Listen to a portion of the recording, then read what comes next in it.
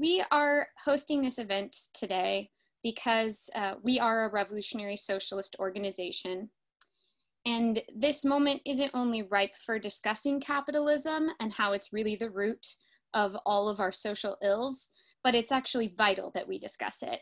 We need to expose this system for what it really is. As many people know, George Floyd was brutally murdered by police. Many of us have seen the gruesome video that shows his life being taken from him as multiple police ignore his pleas. And when we saw it, we knew that none of us were alone in feeling disgust and outrage, not just for Floyd, but for all of the uncounted times that people have died, been harassed, brutalized, and made to feel that their lives don't matter because they're Black. Those of us that were outraged knew we weren't alone, and we acted on it. And all over the country, people rose up, many of us putting ourselves at risk of contracting the deadly coronavirus to demonstrate in the streets together. Minneapolis exploded with massive nonstop protests, as did hundreds of other cities around the country and really around the world. On Monday, here in the Bay Area, me and others in Speak Out attended and helped organize a demonstration led by Oakland Tech students. Police reported that 15,000 people were in attendance, which means it was most likely larger than that. And beyond the big demonstrations, there are countless small towns and cities that also came out. What's going on right now is, I think, a particular moment where the horrific conditions that many of us are used to accepting as normal become intolerable. We're witnessing what has the potential to become the most important movement of our lifetimes. If you look back at movements like the 1930s during the Great Depression or the Civil Rights Movement, these were life-changing time periods. People's lives were defined by what they did and did not do during these periods. And it's rapidly becoming a situation where we all could be faced with making similar choices. It isn't hard to see where the root of these problems lie, especially now after months of shelter in place amid a global pandemic, widespread unemployment, and an economic crash, along with the latest murders of Black people by racist police like Breonna Taylor, as well as other cases like Ahmaud Arbery and the countless others like them. It's really all exposed the real foundations and priorities of capitalism. Racism has been part of this system since its foundation. It's been used to justify brutality and genocide, to rationalize the enslavement of Africans for the enrichment of plantation owners. It's been used to oppress, exploit, and brutalize the Black population for centuries. And it's been used to create a wedge between Black and white workers. It's similar to how Trump has tried to drive a wedge between immigrant workers and those born in the US. Using the state as a force to defend the racist divide is also nothing new. In fact, one of the earliest policing institutions in the United States was formed to defend slave owners' private property by capturing escaped slaves. And that's because police are the face of the capitalist state, a state that exists to defend private property and protect the status quo. The police are simply the violent front line of defense for this system. Whenever there are social movements of any form, whether it's workers on strike or young people in the streets, we see cops come in as the main line of defense for the ruling class to try to brutalize people into submission. In normal times, this violence is hidden from those who don't live in the poorest neighborhoods or in majority Black and brown communities. But in times like these, the role of the police is clear for everyone to see. We see it when healthcare workers struggle to find protective equipment during a deadly pandemic, while riot cops are suited head to toe in military gear. We see it when police protect Target as they murder Black people without provocation. We see that the protection of wealth, private property, and ultimately the capital of banks and corporations is the #1 priority for this society. Capitalism is a system that was built on and thrives on exploitation, which is why it's so outrageous when they try to demonize protesters for looting. Capitalism was founded on looting, war, pillage, and the plunder of Africa, the Americas, the Philippines, and most countries around the world. And it's still part of maintaining this system. The 20th and 21st centuries are centuries of constant war around the world, wars of domination, occupation, and extraction. And all we have to do is look at the images of cities reduced to rubble and body counts from endless oil wars in the Middle East to see it now. And racism isn't the only tool used to divide us. Women are paid less to do the same jobs and live in constant fear of violence. The leading cause of death for pregnant women in the United States is being murdered by a partner. And more than 1,000 women are killed every year by male partners. Immigrant workers are demonized and used as scapegoats and then thrown into literal cages, all while fleeing devastation that are the result of US policies and intervention in the countries they're forced to flee. And there continues to be an unwillingness of this society to recognize LGBTQ people as fully human. Prejudice and racism are excellent tools for divide and conquer. And that's why these divisions persist, because the working class is the majority of society. If we united against our real enemy, we would be too powerful.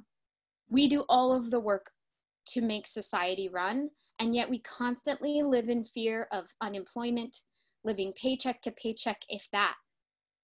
It's gotten so bad that life expectancy has decreased in the United States, not because of diet and exercise, but because people are dying at earlier ages from what some are calling deaths of despair due to alcohol, drugs, and suicide.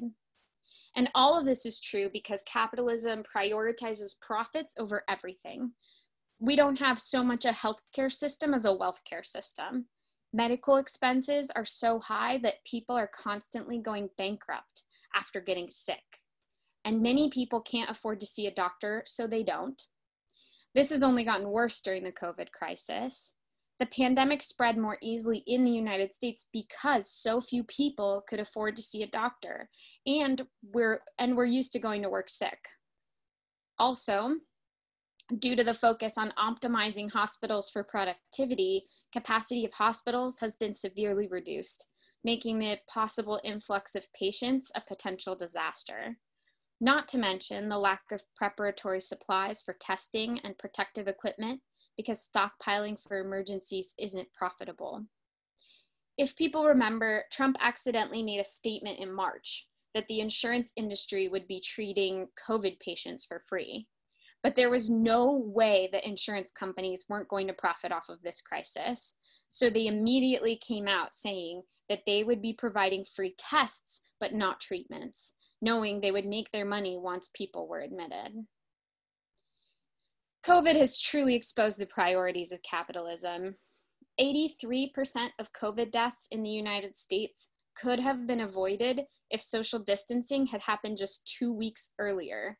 That's 54,000 deaths. Why? Business interests and the White House were obsessed with the impact it could have on the economy. Politicians came out in defense of the economy, agreeing to sacrifice lives for profit. And while the pandemic has really laid bare the horrors of capitalism, they were here all along. Education, seen as a pathway by many to improve our futures, is really just a way to train the next workforce. It's not a priority. Schools are underfunded, many of them understaffed. And in Oakland, teachers and community members are faced with school closures amidst an already underfunded system. Low-income schools are often run like prisons, and for those who are able to attend college, they face a lifetime of debt and few opportunities when they graduate. And now, with most states facing budget deficits, we see education is the first thing on the list to be cut. And the pandemic has just brought all of this into focus, that protecting the profits of corporations has always been the main concern. And we see the kind of economic crisis the pandemic has unleashed. It's estimated that 46 million people filed for unemployment since March 21st, the highest number ever recorded in history in this country, worse than the Great Depression.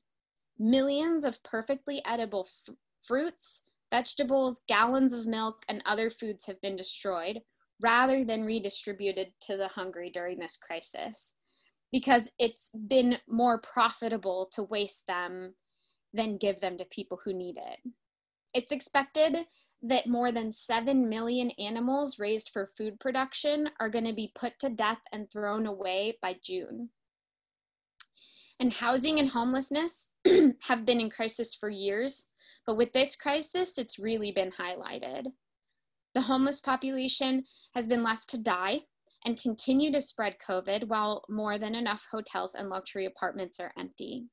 In one instance, homeless people were set up in a parking lot in Vegas with 6-foot apart chalk lines, rather than given any of the thousands of hotel rooms in the empty hotels that litter the city. And rent moratoriums have done little or no good because they require people to pay back rent that most can't afford, and because many landlords have simply ignored them. And many small businesses will be gone forever. Meanwhile, banks and corporations have gotten trillions of dollars in government support.